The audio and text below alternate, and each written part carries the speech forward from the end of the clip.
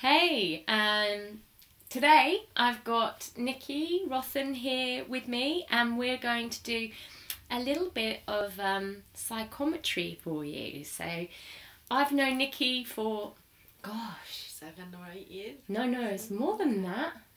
I've had the shop closed for at least 7 years. So it was probably the last year of your shop, so 8 years.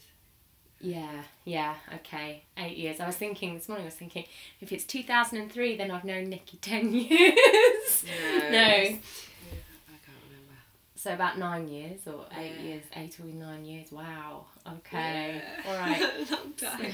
Yeah, absolutely. Nicky used to be a customer in my first shop, Namaste, and you did Reiki with me, didn't you? Reiki 1, Reiki 2, Reiki 3.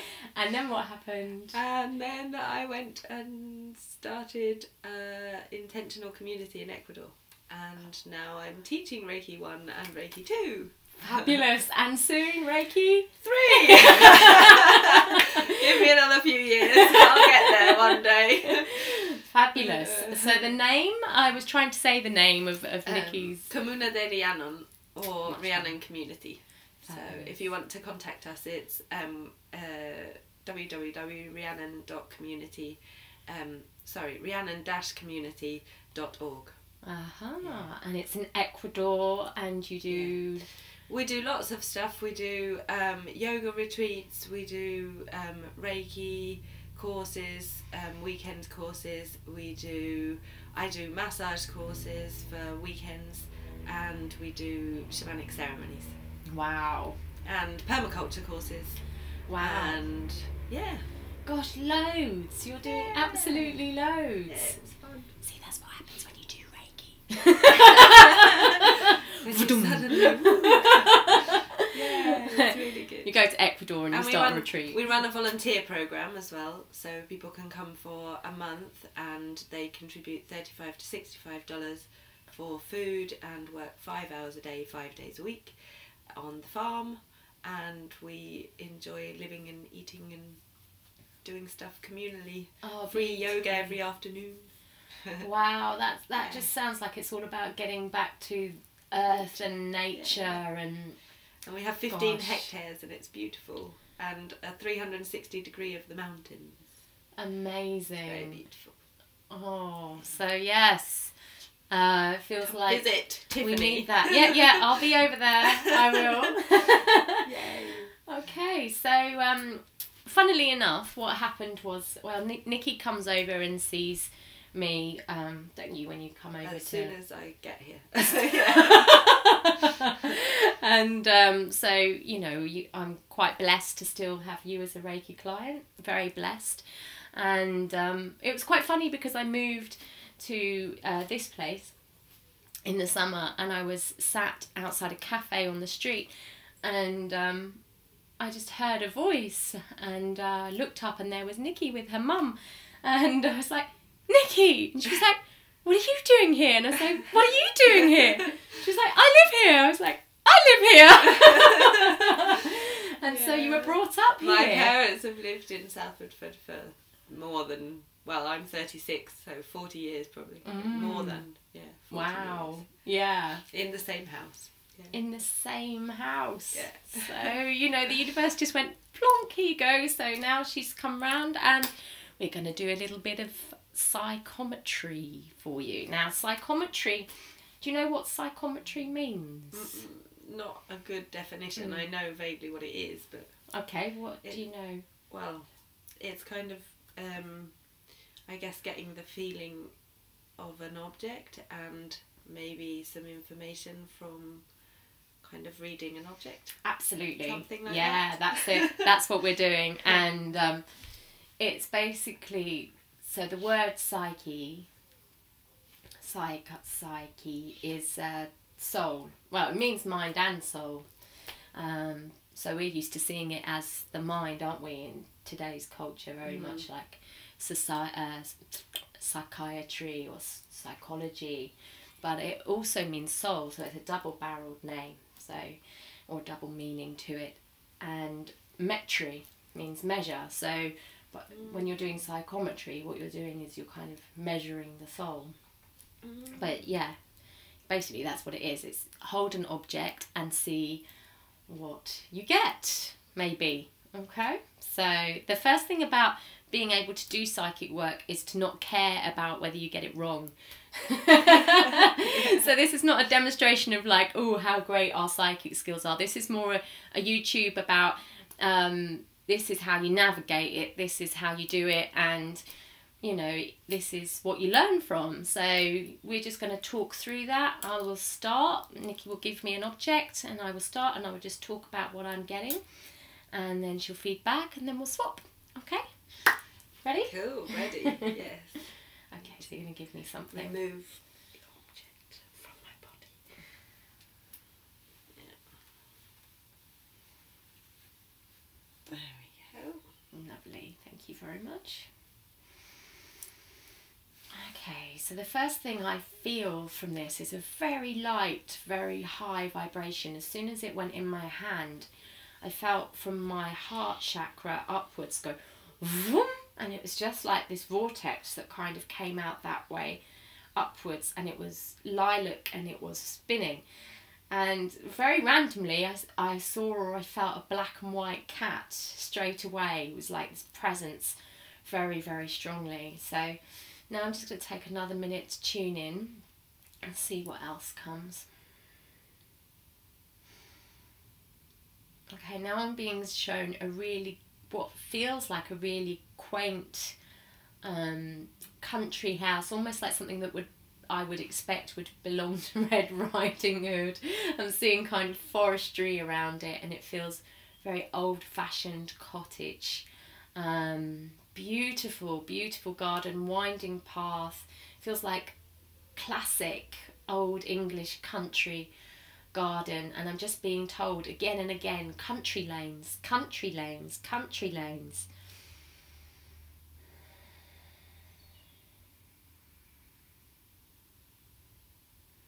I'm just asking for some more information. That's what I do when I go quiet. I just ask for more information.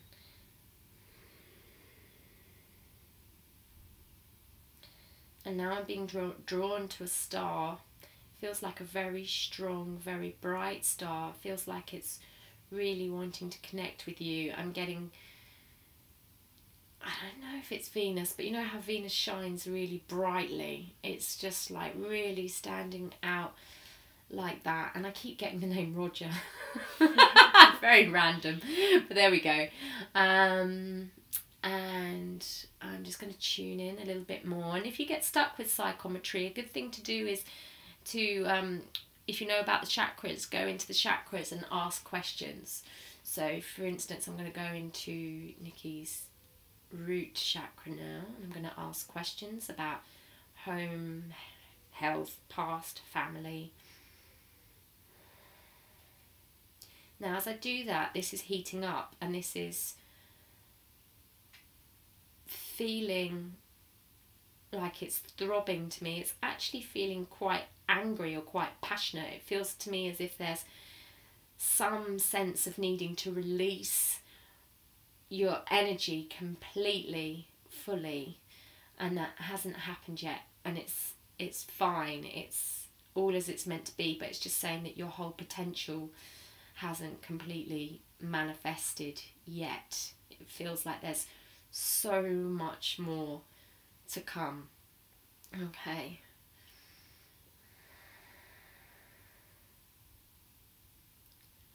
So I'm going into the sacral now.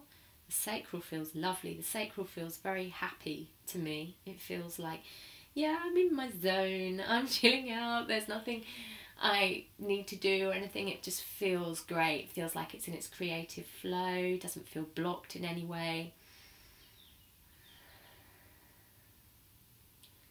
Solar plexus feels like, you know those stress balls you get?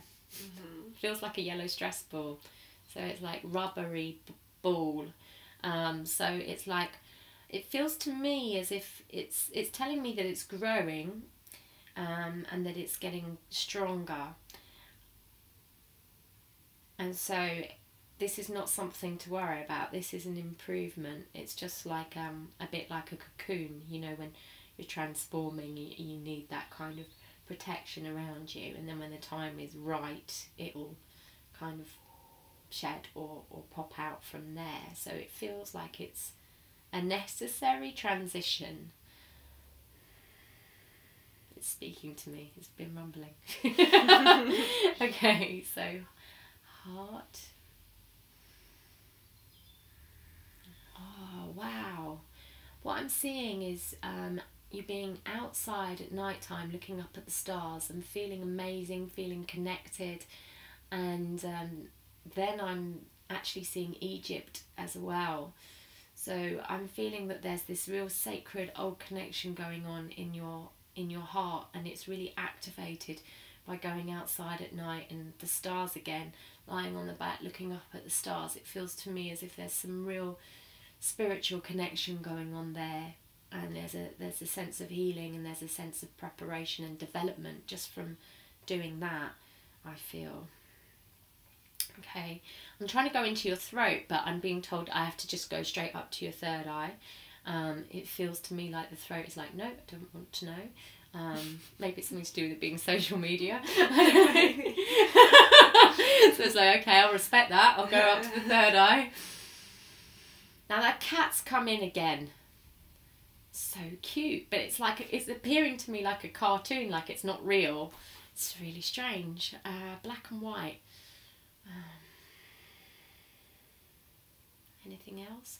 I've got a pain up my back now from the middle upwards, so it feels to me like there's something here to do with balance and alignment, because that's what third eye is about as well. So it feels to me like there might need to be some adjusting done to your body. A bit more yoga. Yeah. It's a bit hard at my mum's house. Oh, well, it's kind of getting like some type of, you know, clicking, like, I don't know whether that's chiropractor, or it was just like, but I'm really being drawn to your hips with it as well. It's like, no, I want to straighten them up, like so. Yeah, that makes sense. Okay. Right, well, I'm glad something did. So now we'll go to the crown.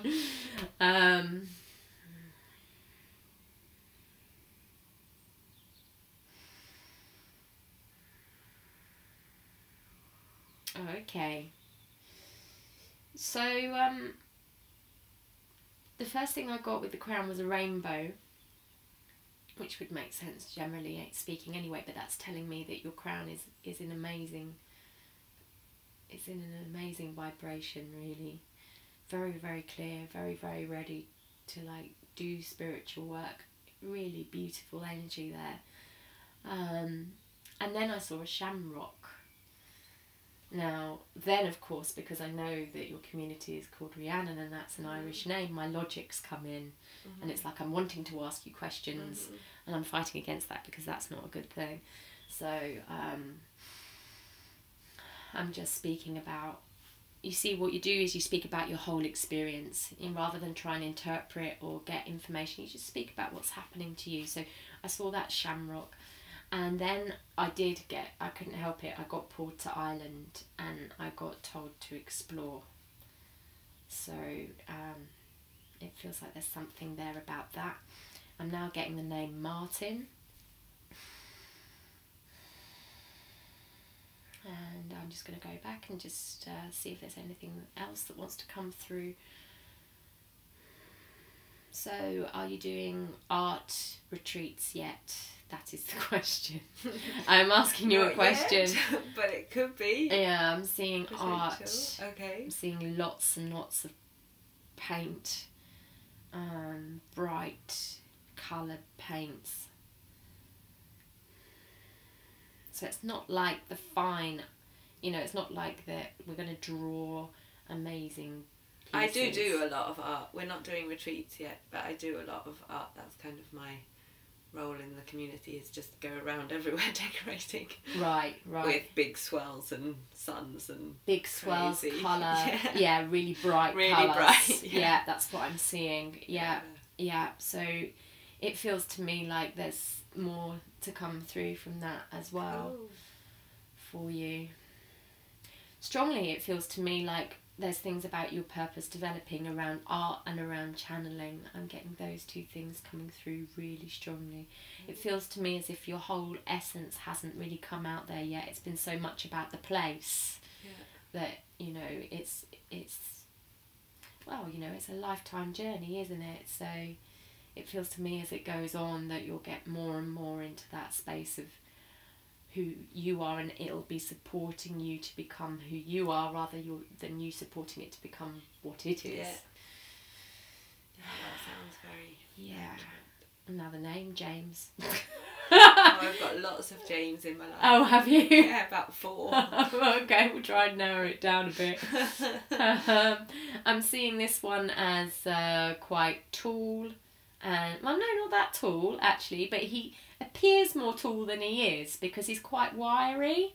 So it's like, is it that you're tall or is it just that you're thin? I got that kind of thing when I look at him, and it feels to me as if he's quite bald, but I don't think he's like bald like he's old. I think he's just shaved it off. Maybe it's starting to go. Maybe he's balding early because he doesn't actually feel that old. He feels to me... I have one like that. Right. Yeah, okay, so you know who he is. Okay, well, what's it about him? He feels very sweet. Feels very sweet to me. When I go into his energy, I feel a little bit shaken or a little bit vulnerable. Can easily be taken advantage of, but I feel that he's aware of that. So I feel as if he's trying to work with his sensitivity by protecting himself, but it's actually he's gone into himself more and more and more, and that's okay. That's part of the pendulum swinging. There's something about him swinging the other way. Is he 28 yet? I think he's my age, 36. Oh, okay. He feels young. He feels young to me.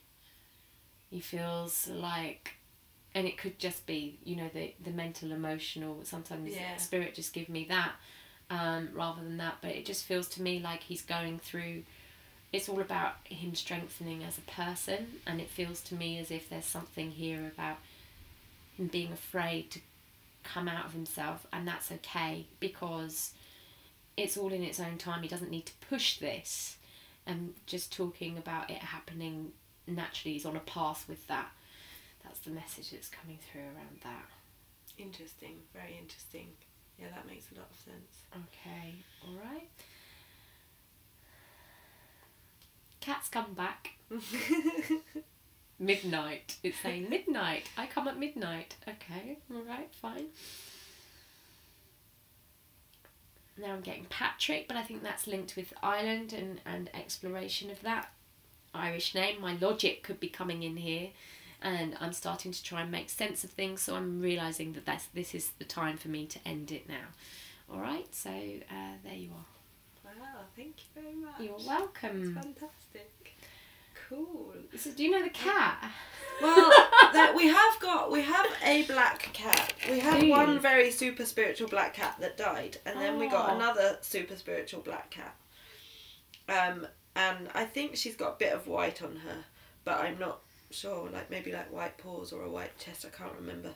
But she's mostly black. Yeah, and she's often like, I don't know, just there for people when they need healing and stuff. She's amazing. It was like she was guiding the whole like information. Yeah. And I think she's kind of a reincarnation of the other black cat. I think for some reason we need a black cat to help us. And I really think that definitely she's special.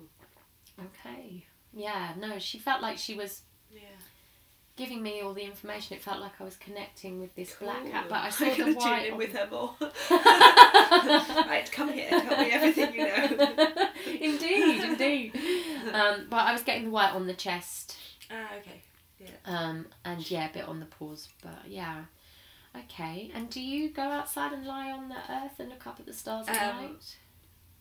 Yeah. I definitely look at the stars at night. I don't know if I lie on the earth exactly. Okay. But Are you feeling up for doing that? Yeah, I definitely like because to that do was that. quite strong, that part. It felt like it was saying... I have lain on the earth and looked up in the daytime quite often. And I have amazing outside yoga platforms where where you can just lie down and look up at the clouds and stuff. I haven't done it at night, but some friends did the other day. They all slept out on the yoga platforms. Wow. Yeah. That's so maybe I should amazing. join them. Yeah, I think you should. But yeah. I think that's somebody at the door. So I think we're going to have to do this as a part 1, and we'll be back for Nicky at part 2. Thank you. Hey, sorry, we've been interrupted, which means we've run out of time. But hopefully you got to see how to do psychometry anyway. And if you would like to know more, then please do visit my site. I've got a course, Initiation to Psychic Development, and an e-course as well that you can do. Oh, I didn't know you had an e-course. Yeah. Excellent, I might be doing that. I have a couple of psychic development e-courses actually. Cool. So yeah, there's that brilliant. too. Yay! Oh, cool. There you go, she's got a new client. That's how social media works. Excellent. I had no idea you had e-courses. Yeah, I'm so bad at selling myself. Yeah, Oh, but there we go. Brilliant. And of course, you can also go to Ecuador. Excellent. Yes. Come and visit and do a yoga course or a Reiki course or a massage course. So do you have to pay for those courses? Yeah. On top of the 35 to 65? Yeah, they're just separate, Right. short 2-day courses, and we're mostly running the 2-day courses are $45 to $65, whatever you can offer. Mm-hmm. Yeah. Okay, all right. Yeah. So thank you, Nicky. Thank you. All right, and thank you guys for watching, and you're probably running off and finding some objects now to feel up. I hope so. See you later. Bye.